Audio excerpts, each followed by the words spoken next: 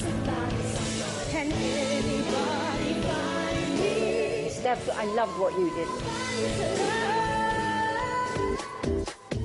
My name's Steph, I'm 21 and I'm from London. So I definitely have music in my blood. I've just grown up with it really. I was just constantly singing music everywhere, anywhere, all the time. I moved out when I was about 16 to try and pursue the whole acting stuff. It was a real shock to the system, like suddenly having to buy your own toilet roll, you know what I mean? So it was just really hard. Steph, she opened my eyes to the most crazy parties. It was brilliant. We go out quite a lot. I shouldn't admit that. I currently work in a bar, trying to pay the rent and just trying to survive really, but I don't really want to be pulling pints for the rest of my life. I want to be on the stage. It's where they all want to be. Singing first, our youngest artist in the competition, it's Steph. This savvy Londoner is performing the Michael Jackson classic, I Just Can't Stop Loving You.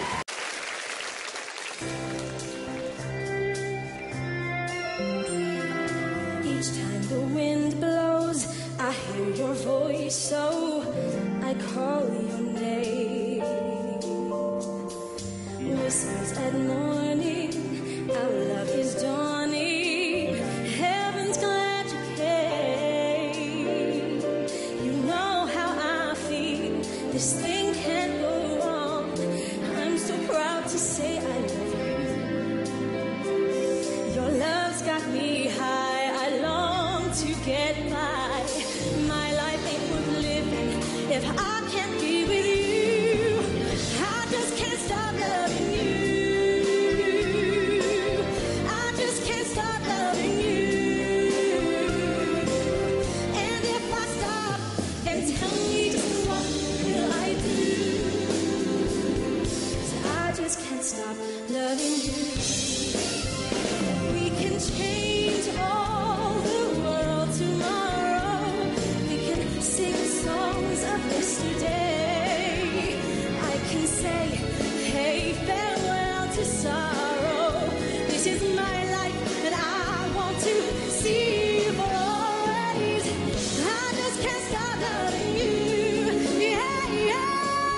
I just can't stop loving you. Yeah. And if I stop, then tell me just what will I do? 'Cause I just can't stop loving you.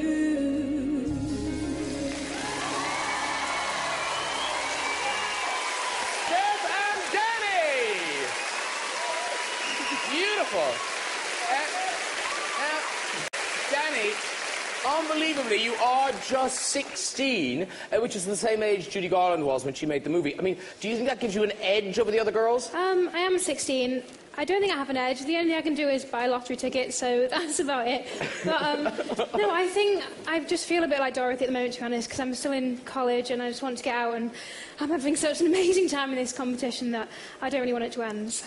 Now, Steph, a lot of the girls are young. They've never lived away from home. You, 21. I mean, really. So back at the house, are the older girls helping the younger girls? Yeah, of course. Me, along with a couple of others, have to be mummy and try and tell the girls how to use a dishwasher and a washing machine.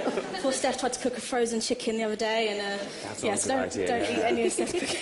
Whoa, you shouldn't have said anything. There'd be 9 of you left. Let's go and see what the panel think. Charlotte, two very different songs. How do they do vocally? I think, Danny, you struggled a bit with that one. I think your overall performance was good. I think the way your expression in the song was really good. You had a lot of good attitude about you. But it was a little bit sharp in the middle as well. It was just a little bit above the note.